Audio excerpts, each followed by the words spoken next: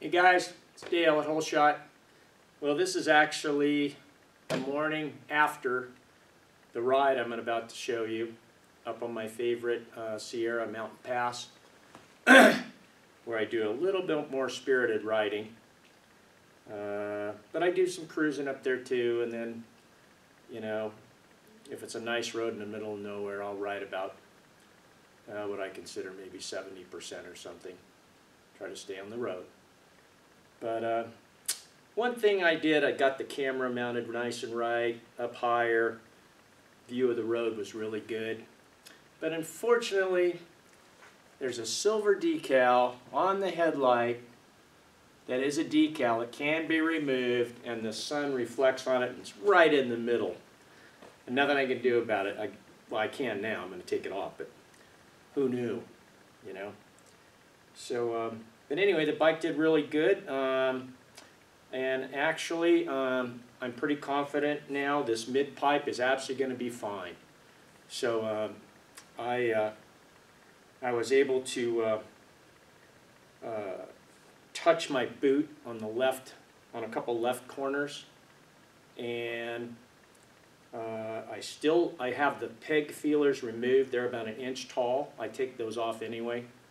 And I touched the side stand, okay? But the pipe, tons of clearance. So I think we're going to leave this mid-pipe alone. It'll be a matter of getting the sag set up right. I'm going to do a little video on that next, just how I set up my bike. And if you're a real big guy, eventually there probably will be different springs for this bike, you know, or that's something we could look into in the future, because once you get the sag set up with this setup and everything, you know, for the street guy, the pegs are going to be fine.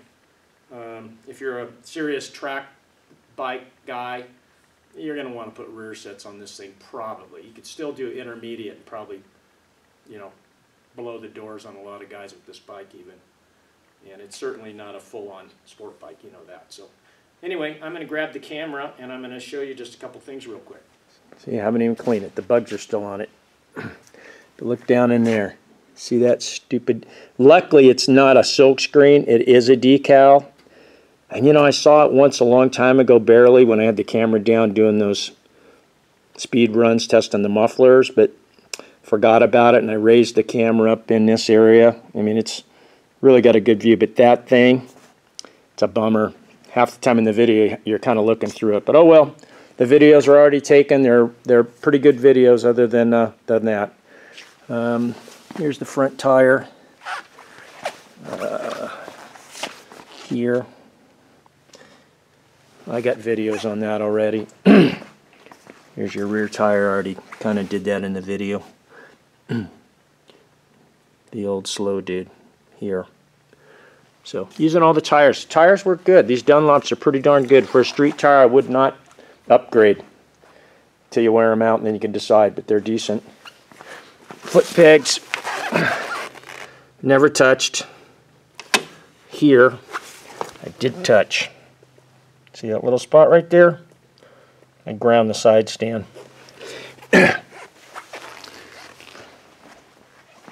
This side, never touched. And the pipe, tons of clearance. It's still inboard, you know, of the foot peg. And I thought that would be the case, but till I can prove it with my own riding. Good thing is, that spring can be removed. So if you're a bigger guy in the future, and it's going to be too weak, we might look into that for some of the bigger riders. I'm only about 160, so I'm about 170 suited up. I did redo. They come extremely soft stock as far as the settings. I'm going to get into that in another video. And this is just the 14 Street Core that I ran yesterday. I prefer the black muffler. What I'm going to do next is I'll probably put some brand new mufflers on the bike one at a time and take a video so you can see it on YouTube. And I'll take pictures, of course, for my future updated website. So, yeah, I've got a notepad over here, and Let me see here. Yeah, right now I have my sag numbers. Rider sag, static sag. I have 37 in the front and I have 42 in the rear just to try it. I prefer, usually I go 35 in the rear and 38 to 40 in the front. But it feels pretty good with this. I wanted to see if it would be a little, you didn't know how the shock's going to react yet. All I did was make sure the dampening settings were stock. Haven't played with that yet. The bike handle's really good with me on it. But I can stiffen up the back just a little bit more, or raise it a little. And that'd be a good thing to do. I'll probably go to maybe 39 in the rear. So, okay, well, let's get on with the video now, and I'll probably break it up in, it'll probably be 4 videos because I did a lot of filming. But we'll see. Okay, so let me get over the where we were yesterday, and you'll see the little intro, and then we'll get riding the green, Mr. Green. Cheers. Hey guys, well, made it out to my favorite Sierra Pass, about an hour and a half from my house, my shop. It's a Friday, beautiful day in September 2020 here. I got Mr. Green. I'm going to take you for a little ride. This is one of my favorite roads. There is some cars and traffic, not near as much as up on the Virginia City ride.